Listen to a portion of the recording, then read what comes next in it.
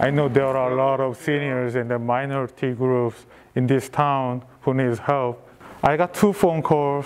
At the end of the call, I asked her, did you pre-register for the vaccination for the COVID? And then she said no. And then she said, oh, can you please send me a link so I can pre-register for it? And then I said, okay. The second call was about the vaccination.